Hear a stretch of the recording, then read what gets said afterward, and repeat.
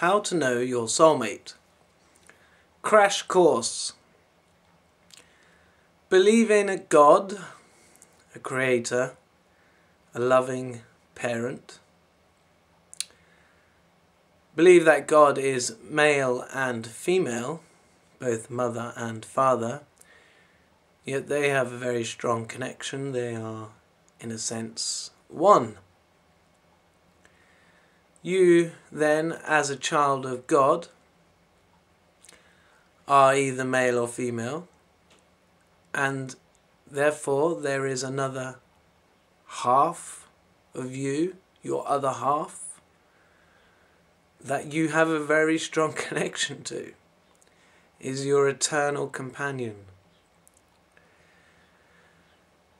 So, how to find out who is your soulmate? Ultimately, the way I understood who my soulmate was first, Mother God showed me who my soulmate was. So I had a born again moment, baptism of fire. It was like in God. I was able to reproduce it. I was starting learning from God. At that time I didn't know if it was mother or father, but that was actually father at the beginning. And then I started to understand that I'm in mother. And I started to get connections with mother. I was sorting out issues I had with the opposite sex. I had a lot of stuff against them that I'd built up over my life. And I was being shown that that was wrong, and I was being shown what's correct. And I heard about the soulmate stuff. It really connected with me. I was thinking, is it this girl? Is it this girl? And God showed me who it was. I had had this meditation session where I was understanding some of the stuff about lust and how that was a wrong thing. And then into my mind came who I thought my soulmate was at the time. And God was still showing me it was wrong to think that way of her. So then I was confused, and I was sort of like, oh, is she not my soulmate then? And I got confirmation of that. And then I was like, well then who is it? And then God saw me a little vision of my soulmate just walking along the pavement. And I was like, wow. And in a sense that's who I'd wanted it to be as well. Although circumstances at the time, I just wasn't conducive. Like, she lived far away. I hadn't had much to do with her over the years. Okay. But anyway, so that was one bit. And even just recently, so that was about 3 years ago. And even just recently I had to question that because somehow the feelings I was dealing with, but that has held firm. Now the other thing, and it's what's been happening over the last year, which makes me know that this is my soulmate, is times in meditation where I've felt connection with her. They've been getting... I haven't had a whole lot of control over that. That's sometimes it's just... I don't know how it's going to be, sort of thing, and sometimes they've just happened. But what's happened over the last year or so is I've had some very, very deep connections. So, first of all, you know, I've had to be able to feel my soul, to be my soul, to be my 4 billion-year-old soul. Once I'm feeling that I'm my soul, it's then when I can feel the connection from my soulmate or God. And I don't try and force what it is, and I'll sit down and meditate, and sometimes it's a soulmate thing coming through, sometimes it's a God thing, sometimes I am trying to direct it towards either God or soulmate or something else entirely, somebody else.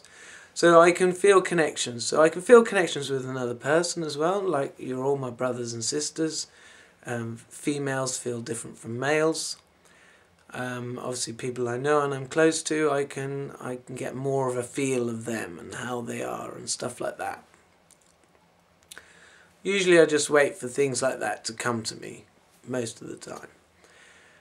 Now with God, I've had some incredibly strong feelings with God. I've had to be brave and courageous and go for it and trust and faith and everything, right? With the soulmate, it's strong. It's a stronger connection than the one with God. And the deepness of some of the feelings I've had are just, yeah, huge. So basically that's it. To know your soulmate, you've got a very strong connection there. Now, if you've got issues with the opposite sex, it could actually be quite an unpleasant connection. So those things, all things need to be sorted out. Your relationship with God and the opposite sex and these. But what I'm saying is, the opposite sex, God, will show you who your soulmate is. So in a sense, I'm slightly trying now, because my soulmate, she's not down with this. She's not down with it. She's in denial, whatever, right? But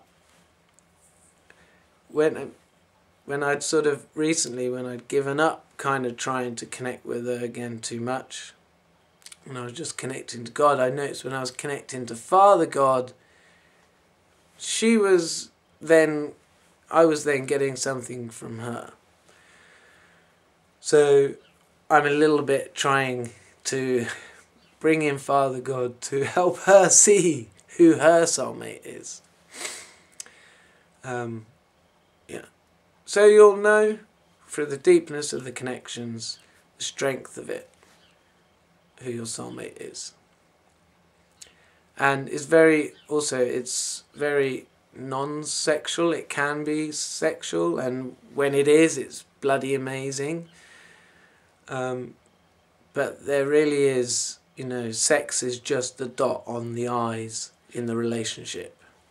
It's there's so much more to it, and that's another way of seeing that this is your soulmate, because the sex isn't that big a deal. There's so much more interesting feelings going on.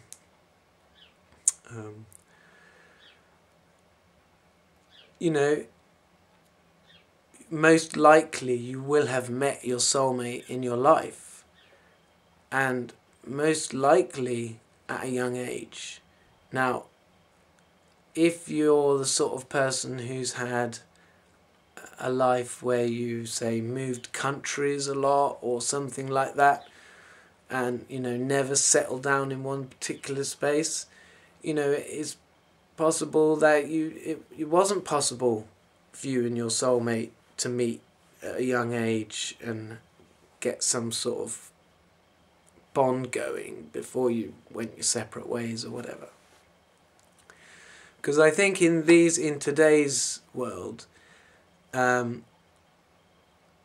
in the past people were more likely to marry their soulmate because their lives, they were born in a village, brought up in a village, and had plenty of time then to notice these, particularly strong feeling with one person. They both would have felt it. They both wanted to be together.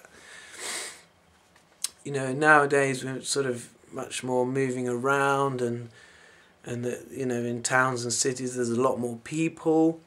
If you've got issues with the opposite sex, it can actually cause you to want to be away from your soulmate, because there's something unpleasant there. It's like triggering. Whereas you find someone who's got the same errors and thinking about men and women's roles, you know, then they might they're more likely to get together. But if we look at, you know, relationships, the love in relationships is rare. You know, there's usually one, you know, usually one is sort of more like desirable than the other, but that, you know, that can change and stuff like that, and they're playing petty games with each other, and eventually, you know, all the love just dries up, and they actually really start hating their partner, you know, and some of them actually murder their partners, and because, you know, breaking up wasn't the thing to do. And so, you know, it causes a lot of issues, and there's just a big area of our lives where we could increase the love so much if people were with their soulmates, because, you know, love begets love, and it just create more and more love, whereas we've kind of got the opposite going on in a lot of cases. And yeah, and so I think, you know, so the one, your soulmate, the person, if you look back in your life and people you met and been with or not been with or been friends with, and or just, you know, there was something different about them, that person just stands out. It's just, there's just something that puts them apart from everybody else. It's like, you know, think of past girlfriends and similarities, you know, all had that. It was always like that, you know. It was like 3 months it was amazing, and the next year was all right, and then got a bit good again, but then sort of, do you know what I mean? It just, you know, when they say, oh, we have to work at it, we have to work at a relationship. You shouldn't have to work at a relationship. It shouldn't be work. You know, you may have problems and you have to overcome the odd problems, but the majority of it shouldn't be work.